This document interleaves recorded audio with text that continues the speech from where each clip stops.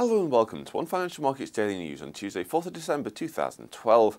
China's first manufacturing pickup for 13 months led to US crude rises on Monday, with the black gold heading towards $89 a barrel. The East Asian country is the world's second biggest consumer of oil, and the latest figures point towards a possible upturn in performance after 7 quarters of slowing growth.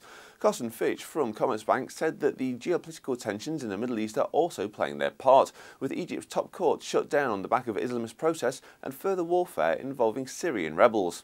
Asian shares rose as optimism grew, although JP Morgan decreased its US crude price forecast for 2013 by $1.50 to $99 a barrel, as analysts expect the value of light sweet crude to further diverge from the Brent alternative.